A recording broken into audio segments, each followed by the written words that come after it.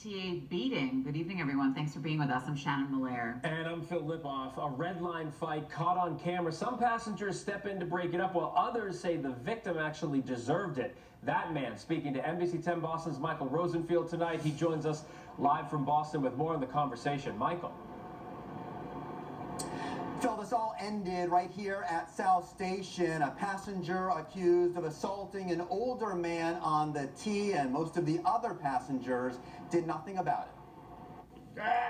A 66-year-old man in pain after a vicious attack on the Red Line Monday afternoon. It began when he took a photo of a woman on the train and another passenger didn't like it. I'm telling, like, what's there to tell? Police say 31-year-old Toucan Manley confronted the 66-year-old and a fight broke out. The victim, who does not want his name revealed, is disabled and uses a cane. The beating's so bad, he has several broken ribs, a black eye, and bruises. He starts belting me around pretty good, but then I got a good shot into him. Makita Payton recorded video of the incident and says the victim deserved it. I wouldn't call it savagely because he could have done a lot worse. The guy, I didn't see any blood drawn, so... He had several broken ribs. Broken ribs? Well, I don't know.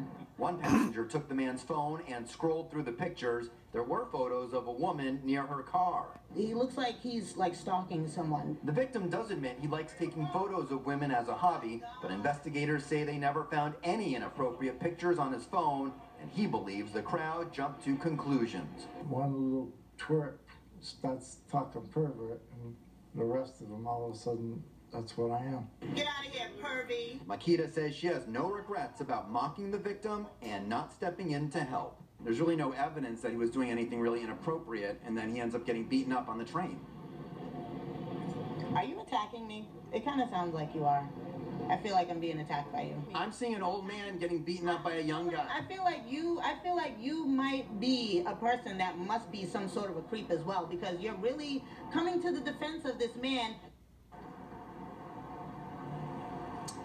The suspect is facing several serious charges, including strangulation and assault and battery on a disabled person. Police say more arrests could be made in this attack. Live at South Station tonight, Michael Rosenfield, NBC 10 Boston. I'm going to play it cool.